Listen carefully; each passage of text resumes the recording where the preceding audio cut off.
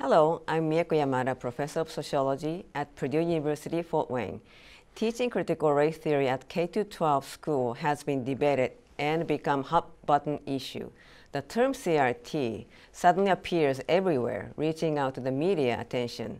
In fact, critical race theory is not new, but it's been taught and discussed for decades in academia. Actually, it is a graduate level concentration and requires sophisticated knowledge and understanding. It is difficult to provide a simple or satisfying answer to the question about CRT.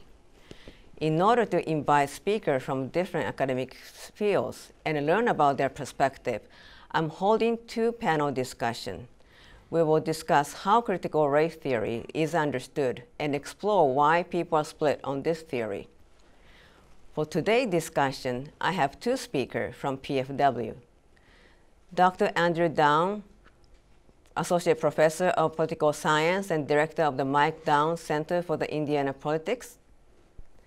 Dr. Joe Nichols, Professor of Education. Thank you for joining this session. Thank you. Good to be with you. Before we start, let me give a brief background of critical race theory.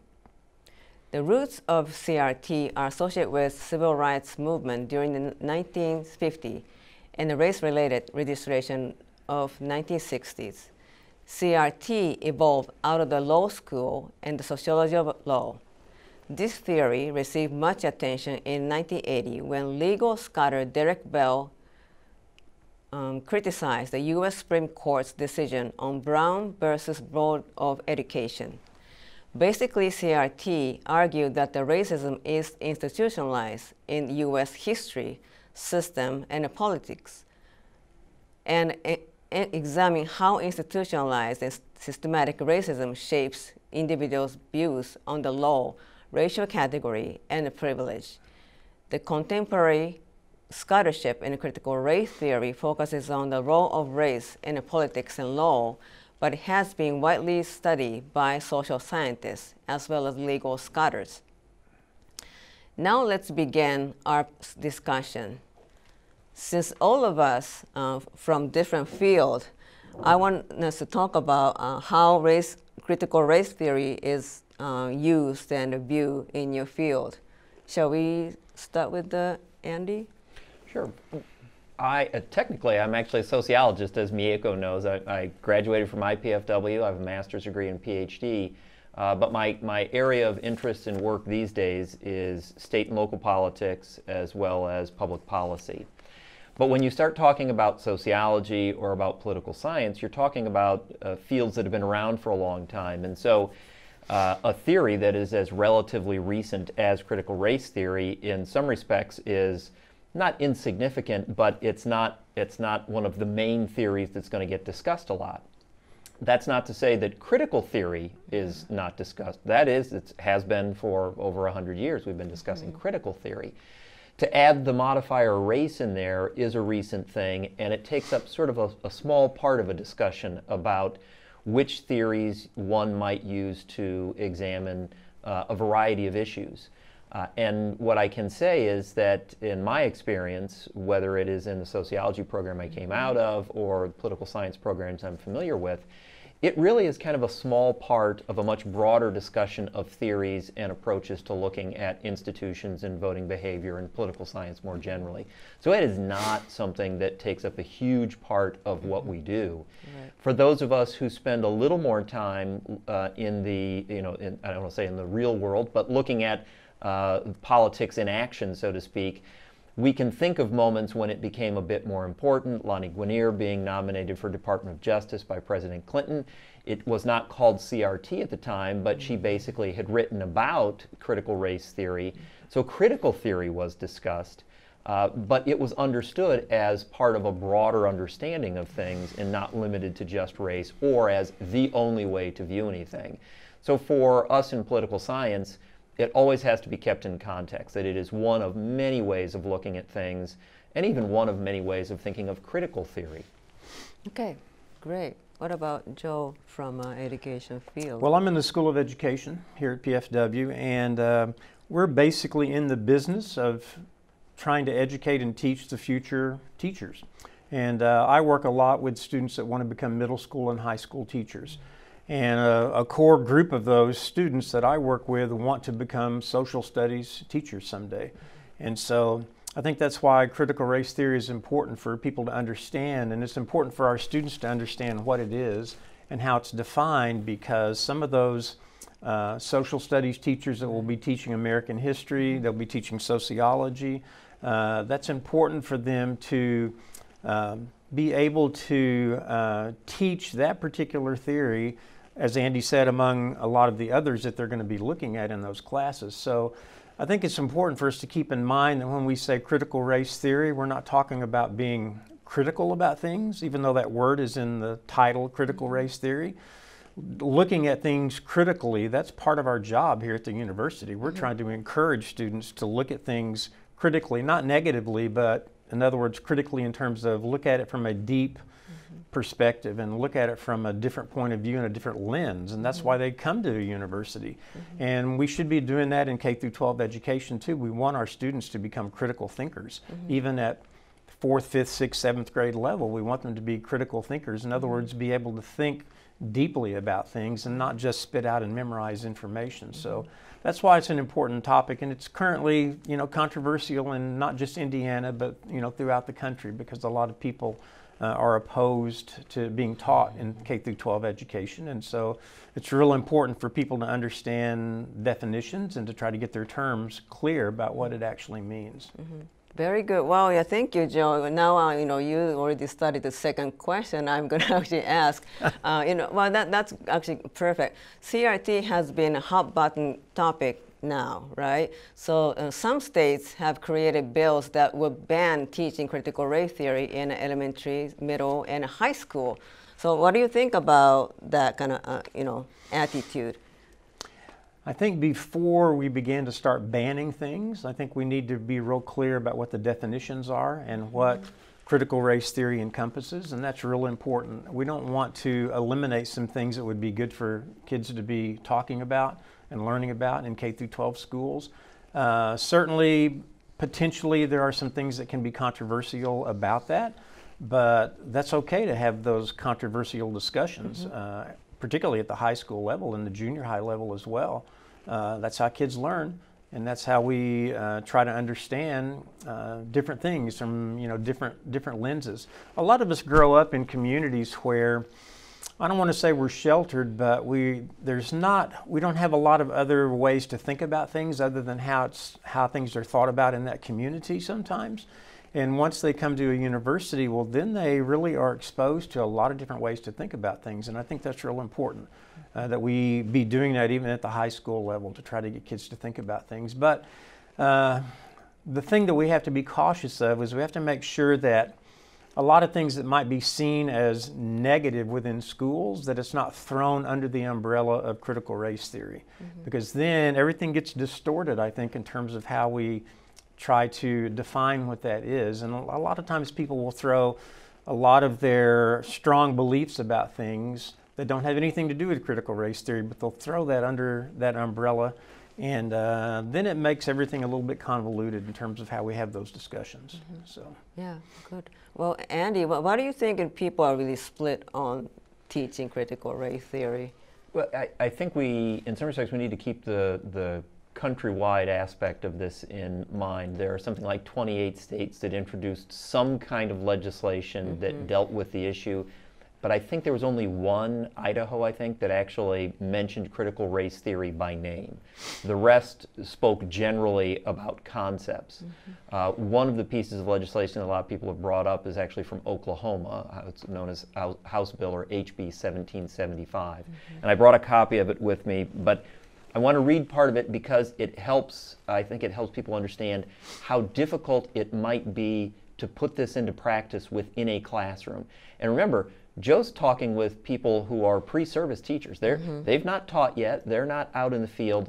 This, I'm pretty sure, will be pretty confusing to them, let alone once they get out in the field. And there are teachers from Oklahoma who flat out said, I'm not sure what I can or cannot teach based on this bill. So what it says is, No teacher, administrator, or other employee of a school, district, charter school, or virtual charter school shall require or make part of a course the following concepts, and then there are 6 of them mentioned. One race or sex is inherently superior to another race or sex. An individual, by virtue of his or her race or sex, is inherently racist, sexist, or oppressive, whether consciously or unconsciously. An individual should be discriminated against or receive adverse treatment solely or partly because of his or her race or sex. Members of one race or sex cannot and should not attempt to treat others without respect to race or sex. An individual's moral character is necessarily determined by his or her race or sex. An individual, by virtue of his race or sex, bears responsibility for actions committed in the past by other members of the same race or sex. And there's actually one more, I apologize, or 2 more. An individual should feel discomfort, guilt, anguish, or any other form of psychological distress on account of his or her race or sex, or meritocracy or traits such as hard work ethic are racist or sexist and were created by members of a particular race to oppress members of another race. That's an awful lot. And really, when you start thinking about any examination of a society, in some respects, you've endangered any sort of critical analysis of that. Just looking at housing patterns, for example, or educational patterns within a community, some might say could potentially violate this. And that is part of the problem here. If we're going to have a real conversation about race, if we're going to have a real conversation about the effects of race or gender or any other characteristic, we have to be able to have that conversation critically. We have to be able to look at data, and we have to, and I do this in class all the time, we have to say to students, I want you to look at it from another perspective. I'm not saying you have to accept it, but you need to be able to look at it from that other perspective. And that's where they learn good critical thinking skills. That's when they get exposed to other points of view. That's when we build a real understanding of things. And what I have found over the years is when you present data to students, they quite often will say, yeah, maybe that's something we should address. And then we can talk about how to address it. They don't always say that, but they quite often come to that conclusion on their own. Well, actually, what I hear from both of you, there is a misunderstanding about the term critical, being critical. I know people tend to be negative, when you hear, critical, but that's not true. Being critical means we are also make an argument, but at the same time we're gonna accept, disagreement too, so that we can kind of continue having that conversation to make a constructive, criticism or argument, together. I think making, creating a dialogue is really, important too. And now we started to really discuss and teaching critical race theory at K-12. That's the kind of, a core issue. What do you think about, teaching, CRT at the K-12? Would you agree or disagree? Or you don't have to say, agree or disagree, but what do you think about that in general? I do have opinion, but I will just let you say first. Well, I think, go ahead. Do you have a? No, you go. I think Oklahoma has tried to. I'm from Oklahoma originally, and I think they've tried to define their issues that maybe are troublesome to them, and they've tried to lay it out in those particular steps. I'm not sure I necessarily agree with those, but they've tried to define that, and I think that's important. K through 12 education is so broad. And an example, let's think about this for a second. So an example, if I ask a child what is 2 plus 3 and they tell me 5, well, we can memorize those kinds of mathematics facts all the time. But if I ask them why is 2 plus 3 5, well, now that's a different question. And so kids begin to sort of start thinking about, well, I know that it's 5, but why is that? And so we start to get them to kind of think at a different level than just memorizing information. And so I think part of what critical race theory is about is trying to get people to understand historically about what the laws have been in the United States from our very beginning, as a country, even up till now, when we have discussions about voting laws, particularly in the South, and how maybe some of those kinds of issues are not fair to people of color or people that live in poverty areas. And so that's real important for high school kids to be thinking about those particular issues. In my opinion, I think that's real important. I think it can be done by a skillful high school social studies teacher to where people don't feel guilty, to where people don't feel like they're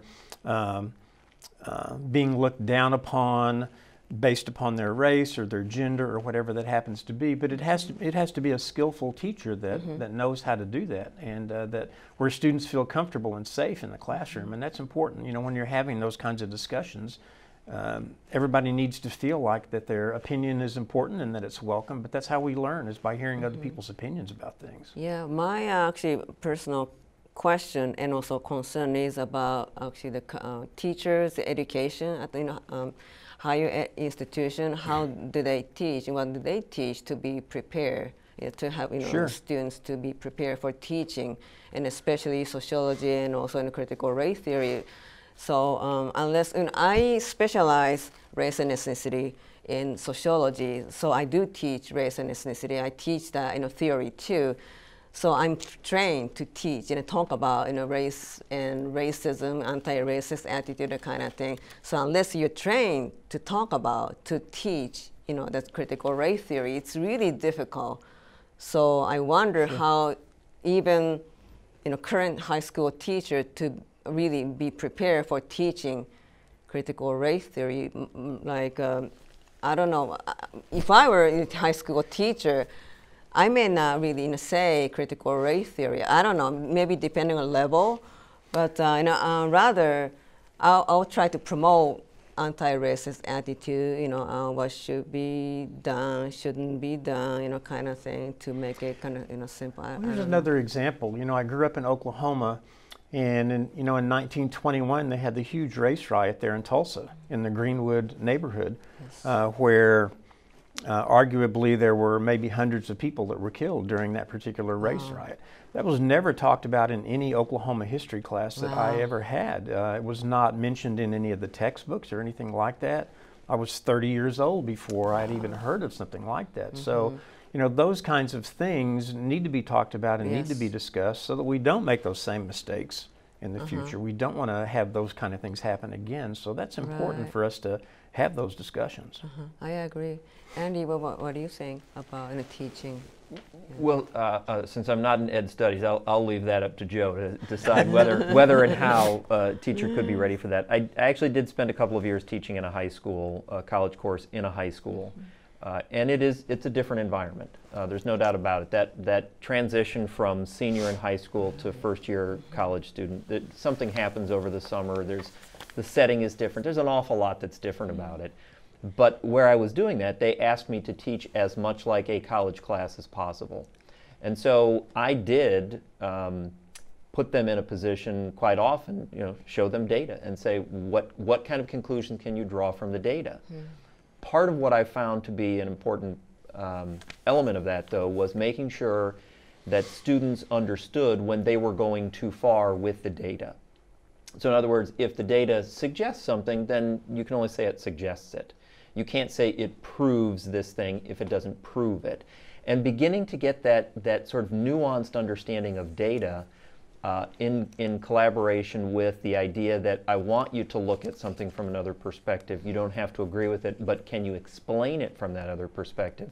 That's really developing the mind in a way that I think is helpful, not only in terms of what happens in a community then, but even, if somebody goes into business someplace, they need to understand what their clients are looking for, and they need to be able to think like their client, and they need to be able to use data so that they can interact with their clients appropriately. So it's a skill that is transferable to every field, I would argue, but it's one that also has much greater benefit for the community at large. And I'll tell you, whether it was in that high school or with many of the students I see here at PFW, when you show them maps that show, for example, educational attainment within a community or income level or any one of a number of demographic pieces of information, they're often surprised by that. because that's not the way they're used to looking at the world. And that then opens up that opportunity to ask, what does this data then tell us? And then if they seem to be getting excited about it, are they excited because they think there's something that needs to happen because of it? Are they excited because they think it shows some sort of promise or progress? If so, what's that? And then let's make sure that we look at another point of view, at least one other point of view. Well, actually, I have, I don't know, one or two more questions actually I want to ask. Well, one question is, what will be the major contribution of critical race theory? And if you can think about, I don't know, shortcoming, any, I wouldn't say negative, but any limitation of critical race theory, what will be, both actually benefits and the limitation? For me, I'm going to look at it in terms of what's going on in communities right now. As far as I'm concerned, it is opening up an opportunity to have, quite frankly, very difficult conversations. The question is, can we take advantage of that? Right. And obviously there are places that have been more and less effective at doing that. I get what Oklahoma was trying to do and trying to set the parameters for it. I'm not sure that a General Assembly is the right body to be helping to establish those parameters. But they were sort of, you can make the argument they were trying to have a conversation since it went through a legislative process. We can disagree or agree whether they were successful or not. But for me, that's the big contribution. This is a moment where a very difficult conversation can be had, not just about race, but about gender and about a variety of other things. That's important for communities to understand not only where they came from, but where they want to go. Right, yeah, exactly. I think we're talking about the intersectionality, right? Not just race and ethnicity, but also gender, sexual orientation, religion, age, all, kind of social factor. I think that's really, I agree, that's a major contribution from the critical race theory. What about Joe? What do you think? Either or both, limitation, contribution? Yeah, Miko, in the last 2 or 3 years, yes, we have had in our country a lot of difficult conversations and a lot of difficult challenges, whether it's been in politics or whether it's been based upon race or whatever that happens to be. We've had a lot of difficult, or COVID, yes, we've just had a lot of difficult conversations in the last 2 or 3 years. And I think the biggest contribution of critical race theory, at least as we define it that way, is we have to try to think about, well, how can we make things better for the future? How can we keep from establishing laws that are unfair to certain groups of people, and how can we keep from establishing future legislation or laws that are that encourage racism or encourage the disenfranchisement of certain groups of people. And that's important for us to think about. We don't want to have a future country that does that. At least I don't anyway. And so I think that's the biggest contribution, is it opens up a dialogue and conversation, and that's the only way that we improve things for the future, is if we talk about those things. right, yeah. If we keep silent about it, we're going to continue to do the same things that we've been doing, and so we have to talk about that Right, yeah, and discuss exactly. those things. Yeah, exactly. Indiana has not been immune to this, obviously. We've seen news stories about this. The Attorney General, Todd Rokita, created his Parents' Bill of Rights, some of which I don't think people would disagree with. Yeah, parents should be involved in education. They should be looking at what curriculum is taught, et cetera. Sure. The way he went about having his discussions offended a number of people, and some of the implications elsewhere in the bill, Parents' Bill of Rights, offended some people. But at the same time, he actually helped to educate people. I doubt there are too many people who understood what the Indiana Ed standards are. Not that they get that from his document, but they know to go look at them. In spite of how much teachers try to emphasize to parents, this is what we're supposed to be teaching at this level. Parents need to hear that from a variety of sources. Right. And then he also actually cited the Indiana Code and said, you want to understand what your child can and cannot be forced to do, go read what our own legislature has done. And I think there might be some people, if they were to read through that, they might say, well, wait a minute, I'm not sure I agree with that. They might want to see some changes, probably in both directions. But that is, once again, one of those moments for education. And unfortunately, as Joe pointed out, because we are so divisive right now. A lot of people, as soon as Todd Rokita said something, said, well, I don't like him, therefore I don't like what he had to say. And my point of view is, you can disagree with him, but you should probably at least look at what he had to say and see if there's something in there that's worth considering and discussing and seeing if maybe there is some common ground. Right, so that we can have objective, good, civil conversation, of course. Sure. And whenever I teach race and ethnic relations, I tell my students I'm taking risk. Always I talk about racism. Nobody wants to talk about discrimination, prejudice, and nobody wants to be called racist. I'm not going to call that. But we can't avoid talking about racism because we never resolved that issue. After more than 50 years, civil rights movement happened. Still, we suffer from racism, actually, the prejudice and discrimination based on the basis of race, ethnicity, gender, class, or all kind of issue. Then, so to me, like a critical race theory is just one theory, which allow us to discuss kind of invisible, hidden voices of experience of especially minority, groups. So, in your classes, have you had a chance to talk about critical race theory, particularly, or I don't know, in general? In the classes that I teach, that typically is not necessarily a specific topic that we look at. It may come up in a casual conversation, or maybe a student has seen something on the news, or maybe I'll bring it up because something has happened in one of the schools and it's being talked about in a school context. And so, but I don't typically look at something specific like that. Now, if I was teaching a methods course in social studies where I'm actually teaching the pedagogy and the methodology of how to teach social studies, in the near future for high school teachers, that's probably something that I would talk about in class. If you look at the Indiana Standards for Social Studies, it's a huge list of things that the social studies teachers have to cover. And like you said, critical race theory is a really small part of maybe something that could be taught, at the K through 12 level. And so, but certainly methods teachers should probably be looking at that and at least having some discussions in their classes about whether this is something that should be added to the state standards or whether it shouldn't be added to the state standards. That's a discussion that needs to happen, I think.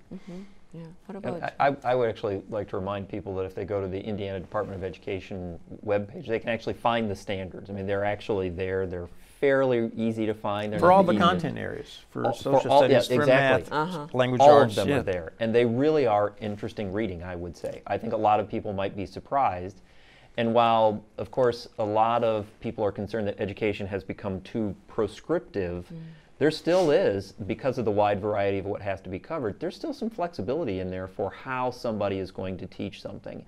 And that's another one of those opportunities where I think we can build additional understanding, where we can take a slightly different view at something. But I encourage people to go read that. In my classes, I've not yet had anybody this semester mention critical race theory.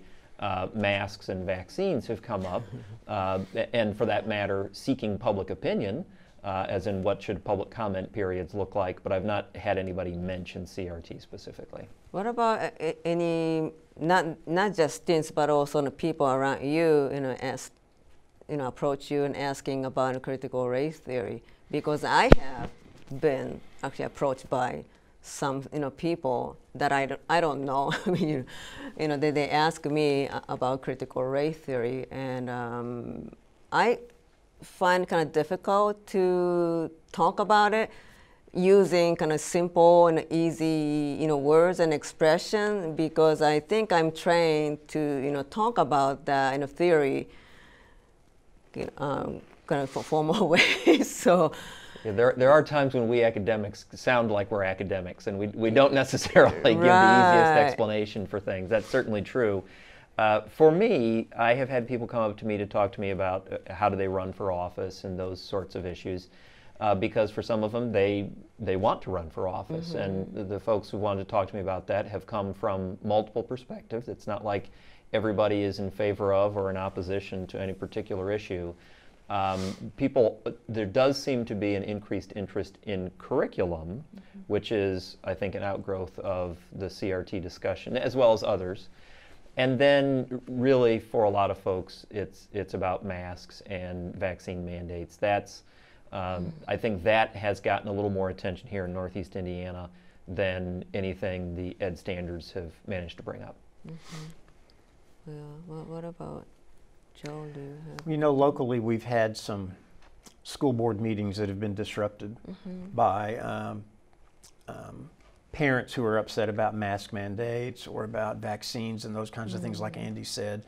You know, I've been approached by a few people in the community, friends of mine that I've known for a long time, and I think they get their information sometimes from maybe unreliable sources. So maybe they get their information from what they hear on TV or from a radio talk program or something like that.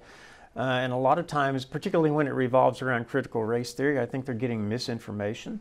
And so I try to correct them on that, and it's not well received because they've already made up their mind that this is what critical race theory is, and I tell them, well, no, that's not really what. I try to be nice about it, and I tell them, well, no, that's not really what it is, and they are, you know, they are very determined to believe what they've heard from somebody that's spoken, like I said, on a radio talk show or on TV or something like that, and so it's a difficult challenge to try to help people, or to help convince people that we ought to talk about that, so that we can understand what something like critical race theory actually is, because people get their minds made up pretty quickly, and it's difficult to get them to change.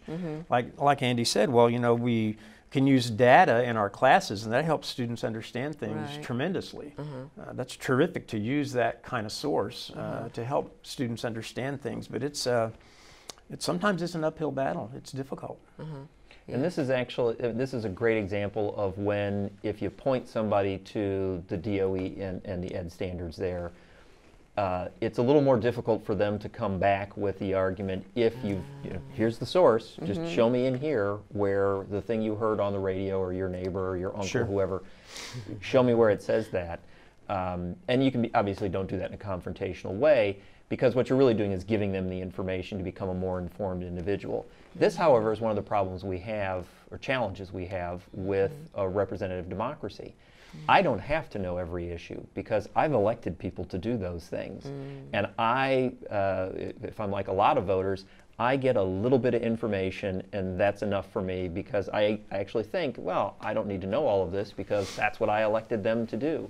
And it becomes very easy for people to get just a tidbit that is taken out of context, or missing some facts, some data, and that get blown way out of proportion. It's easy for us to get angry. It's much more difficult for us to sort of seek to understand. But when the person does come up and say, well, this is what I've heard, fortunately, given my time here at the university, people often follow that up with, well, where can I find more information? So, we as academics become the source of information, and then we can say, check out the ed standard, check out what the Indiana Code says, check out what the court says, actually call the school corporation and ask what's been taught in this particular class, as opposed to relying on somebody else. Right. Yeah. Exactly. That's what how we approach that kind of issue, right? When we come across, and actually, this is kind of going back to one of our original question, but there are lots of theory, especially in the race ethnic relations in the United States. And there are more, of course, in sociology and also in education and political science field too. But only all of a sudden, critical race theory is picked up. To me, like, okay, there are lots of theory, we can talk about race theory, because I teach those theories. And then it doesn't mean we agree with it. But, there is actually a moment, also place in a classroom we discuss, what do you think about this? What are limitations and a contribution of each theory? Earlier, of course, the traditional theory is assimilation, to discuss race relations in the United States. And then, assimilation, actually policy and theory really focuses on so-called white culture, white privilege. Then so now we have more theory, racial formation.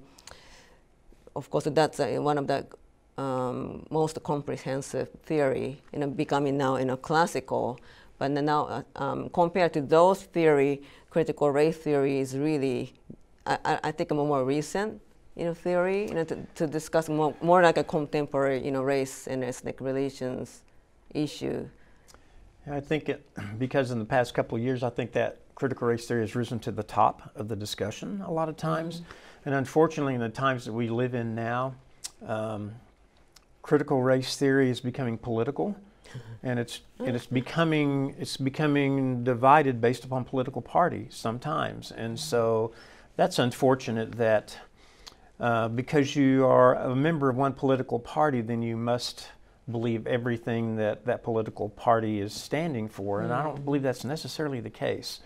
And unfortunately, again, I think critical race theory is dividing people, and part of it's a division because of the political parties that they belong to at times. And so that's a difficult discussion as well, because people feel very strongly about politics, particularly in the last couple of years. And so critical theory is being thrown into that discussion, and that's where it sort of gets very confusing sometimes. Yeah, when like Joe said, political orientation is really strong, impact. Sure. What do you think, Joe, Andy? Our colleague Mike Wolf in political science has done some research on the effects of this sort of language. I'm putting words in his mouth so he can come on the show later on and correct everything I say.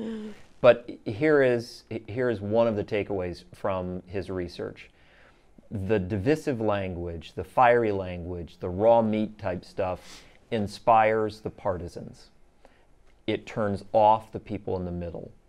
So if you think about campaigns as something you want to win, there's no second place. Campaigns are binary. You win or you lose.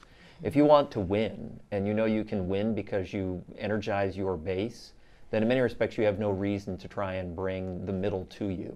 And that's why we see an awful lot of people looking for a way to divide, looking for a wedge that they can get in, because that will bring up their turnout.